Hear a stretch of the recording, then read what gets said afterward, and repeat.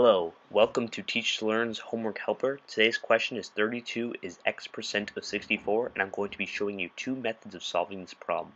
The first method is putting a proportion, and you're going to do 32 over 64 is equivalent to x over 100, and when you cross multiply, you're going to get 3200 is equal to 64x.